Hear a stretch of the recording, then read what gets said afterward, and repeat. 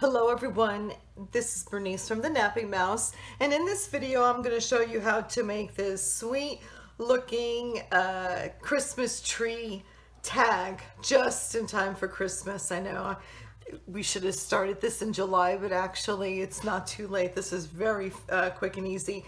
I'm going to show a link down below, or I'll have a link down below at how you can make 18 tags from a 12 by 12 sheet of paper, and then also the inserts that go behind it for the 12 by 12 sheet of paper. I will not be adding this little guy here for this particular video, but we will be doing the rest over here. Okay, so the first thing that you're going to need is one double-sided cardstock of 2 inches by 4 inches, and then you'll need some kind of white or light colored paper. This is for the lining in the back, and this is 1 3/4 by 3 1/8.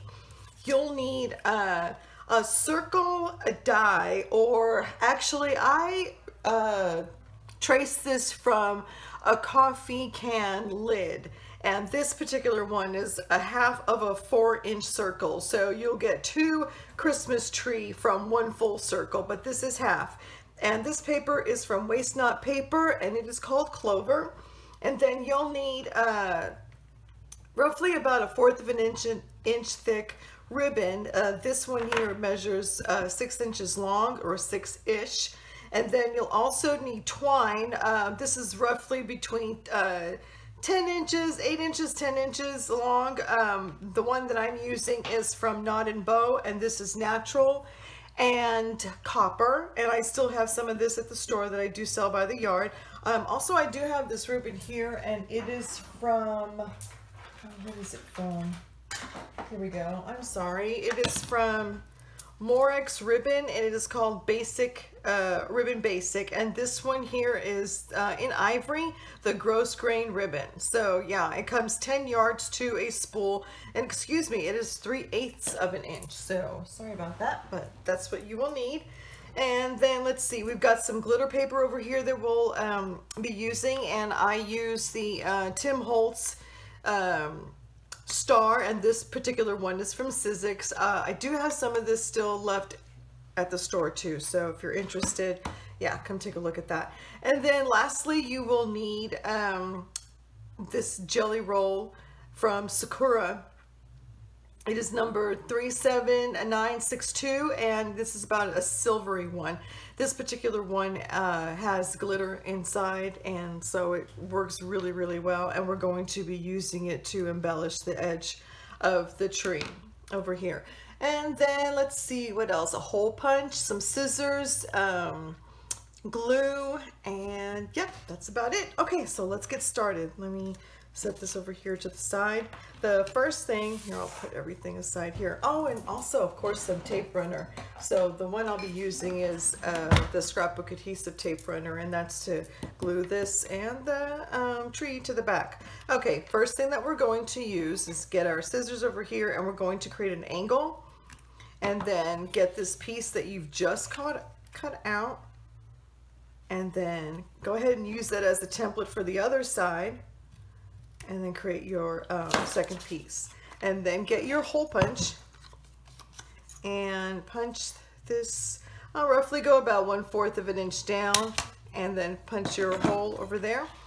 And then let's go ahead and create our Christmas tree. Oh, but before we do that, because it does add a little bit of bulk over here, let's flip this over to the back side. And the back side is a solid piece over here. Now, this particular paper, you can write over here and people will see it. But normally when you have a double-sided cardstock, you cannot. And so therefore, let's go ahead and add this. And we'll just add like 3 strips over there. You don't have to go overboard. The paper is pretty light, and when you when you put it down, okay, make sure that it has 1/8 of an inch on the left and right hand side, and also on the bottom. Okay, there we go. So now you can write anything, and if you want to do it beforehand, that'll be really smart, because you know, I've made mistakes before, and I would have to rip it out and put it back over. Okay, so now we're going to create this Christmas tree over here. So what you do is you get the flat side here, and this is half of the Christmas tree in the 4-inch circle. Hold it down like this, and then take the top part, and then you're going to fold it over, creating that swag. Okay, so the more that this side is out, the short and squatty your tree will get. If you were to go a little bit not have much of a swag and not having it stick out, it will be tall and skinny. But I want mine short and squatty. So then you crease that part, and now take this and fold it towards you, making sure that it matches the line right there. Okay, and then crease it to get that edge. And now take this piece here and fold it away from you, matching this edge right here, and then crease it. And then we still have some left that we can probably fold it over, but remember, now we're folding it towards us, and then matching this right here. Okay, and there you go. Perfect.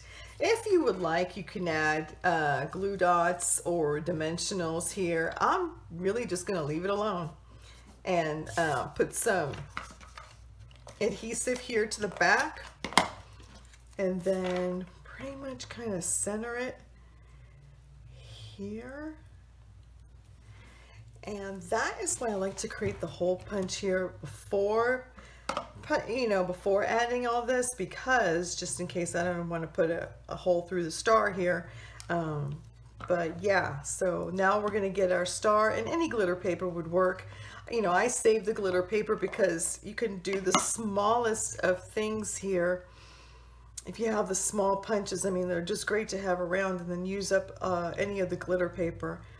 And I have a hard time throwing glitter paper, I'll have to admit that. Okay, so what we'll do is put it like right on top over here to cover it. And you can see I didn't need to add dimensionals or anything, because the fold itself will pretty much give that dimension itself. So yeah, so now we're good to go. Okay, and then the next thing that we're going to do is take our ribbon and from one end thread it through the hole. And I try to make sure I have the, I guess it doesn't matter with this one, but I try to make sure that the top part is sticking out. And then go ahead and make sure it's leveled at the top, and I take a clothespin to hold it in place. Now I'm taking this twine, and this particular twine, as beautiful as it is, it does tend to unravel. So I go ahead and I tie a knot on each end before I tie it to the ribbon to secure that in place. It just makes it much easier. Now go ahead and take the twine and put it underneath the ribbon, and then let's tie it once. Okay, you see how, as doesn't matter how tight I tie it, it tends to want to undo itself. So the trick to that is take each end and put it to the other side, okay, and then tie it. Pull, and then you see how it doesn't undo itself. So that's the trick in keeping it holding, instead of having to put your finger in the middle. And then I'll tie it again in another knot to secure it. Okay, and then let's see, let's go ahead and clean up these edges in an angle. Oh, I got that. And yeah, pretty much this. Oh wait, no, we have to embellish it now, because that's the really fun part. Okay, let me put this aside. Now I'm using the gel pen by Sakura, and this particular one has like the glitter. So when you write, it has like little glitter, and I just love to use this as embellishment.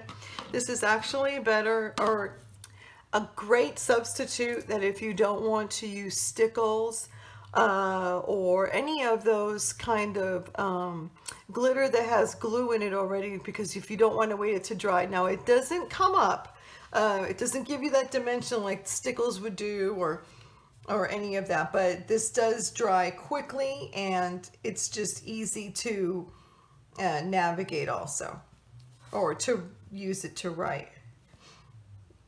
And all I'm doing is adding to the edge. I'm just retracing the scallops over here just to give it a nice little pop. There we go. And if you want to, they do come in other colors. So if you wanted to create some ornaments, yeah, you can totally do that. Or if you have any kind of bling to it, any kind of dots to it, that would look nice to use it as ornaments. But I'm just going to leave it like this because I'm going to be mass producing this just in time for Christmas. Okay. All right, folks, that is it. Let me know what you think. And if you haven't subscribed to my channel, I would love for you to do so. And if you like this video, go ahead and please hit that like button. And also, I would love to know what you think. And I've got some more videos on Christmas tags coming up, okay? There you go. Okay, well, thank you so much for watching, guys. You have a great day.